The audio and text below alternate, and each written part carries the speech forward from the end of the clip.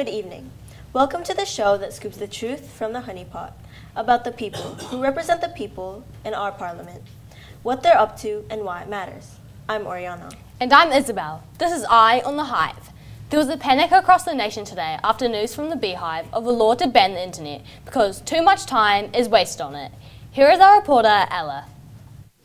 Well, yes, in an almost empty house today, the Minister for Statements and Announcements declared plans for a new law to ban internet nationwide. This could send the country back to the last century in terms of progress. What does the government hope to achieve with this law, apart from making themselves unpopular with anyone born after 1990? We'll bring you more information as it comes to hand. Back to you, Oriana and Isabel. Yes, it all seems unusual. Let's have a look at the speech the Minister made in the House earlier today. To ban the internet will have many benefits. Without the distraction of the internet, people would play more sports, talk to each other, exercise more, and become generally more smart. The internet is turning our minds to slush, and we are becoming a country of square-eyed silver potatoes, obsessed with funny cat videos. Banning the internet will have lasting benefits, not only for our children, but for our children's children's children. And we understand the Minister for Statements and Announcements has just gone on an emergency holiday and is unavailable to the media. And what did the Prime Minister have to say about it all? Our reporter Jess was at the Prime Minister's press conference earlier today. Hello everyone, thanks for coming. I want to address the speculation around the ban, the internet bill. At this point, no decision has been made either way. It's safe to say that going forward, we definitely will not be looking backwards. Any word on the Minister for Statements and Announcements who has now gone on holiday? This is just a hard-working minister who's gone away on a long overdue holiday. I wouldn't read too much into it. When can we expect this legislation to be put before the House? It will be put before the House after we considered the issue. We're looking at finding a middle ground, which I don't think is over the top, under the circumstances. No more questions. Thanks for coming. Here at On the Hive, we've heard the rumblings of the government digging up their old political hot potato of changing the voting age. Some are saying that lowering their voting age from 18 to 12 could gain around 500,000 new voters. Not exactly small fry. Packing down on the tight side of the media scrum is our reporter, Ivy. Yes, I'm warming up for the media scrum. It's just about to happen here as we await the Honourable Minister of various things. Minister, is it true that there has been a discussion about changing the voting age? Will there be an announcement soon? An announcement is always a possibility. Could the voting age be changed from 18 to 12 to capture the youth vote? Well, when I was 12, all I wanted to do was climb trees and look at comics. But Minister, the question is, will it change in your opinion?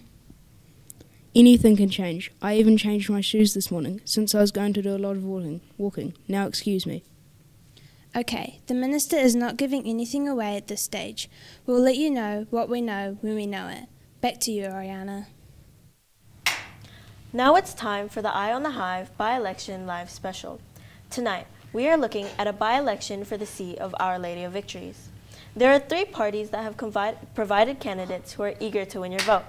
The Square Party's candidate feels that we have too much school. The Pear Party's candidate believes that we need more fun activities. And the Beer Party's candidate claims that we have too much homework. Leading the debate is our reporter, Ella. Good evening, everybody, and welcome to the Meet the Candidates debate.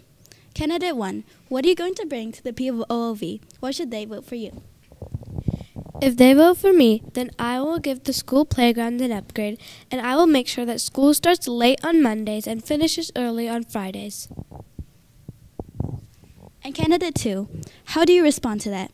Why should the people of OLV elect you to Parliament? If they vote for me, I'll give them a mufti movie day every Friday with free popcorn and fun activities to do. What do you see as a big issue, both for the country and also for the electorate? Candidate 3. I hear that there are people doing homework all day after school. So boring, right? But if you vote for me, I will ban homework from all schools. And every Saturday, I will host a pizza party with fun games. Well, thank you very much for coming along, and good luck to all you. Back to you, Isabella. Now it's over to Khalil and David with a quick look at the political forecast based on the Eye on the Hive political poll. Thanks, Isabel. Well, we asked people what they believe is the most pressing issue in the coming election, and the results are in. 30% of those surveyed said we have too much homework. 45% said that we need more fun activities. 15% said that we have too much homework, with 10% saying they did not know. And now to the latest political opinion poll. The Square Party tracking at a healthy 0, up by 2. The Bear Party with 5, and the Beer Party with 1 leader. And the Swag Party nil, all at halftime, with 15% still saying they did not know. So at this stage, it's fair to say that this is still anyone's election. Back to the studio. Thank you. Finally, we like to end on a positive note. So tonight's feel-good political story involves 2 of our elected representatives in an effort to do a rap. Let's take a look now. I'm here with Lucas and Charlie, popular MPs from the Happy Party, who are here now to demonstrate that members of Parliament are not boring, dullards with no sense of fun. So what are you guys going to be doing for us today? We're going to show you how to do a rap. Yo, let me tell you about a place in NZ where the bees are buzzing, political frenzy. Wellington Parliament where the leaders debate, policies and plans that can make or break the state. Wellington Parliament where the voices ring and the halls of power where the leaders bring hope for the people, decision so grand, guiding New Zealand, our beautiful land. Well, that's enough of that. Back to you, Oriana. And that's another day in Parliament. They say a week is a long time in politics. All the more reason to keep an eye on the Hive. Good night. Good night.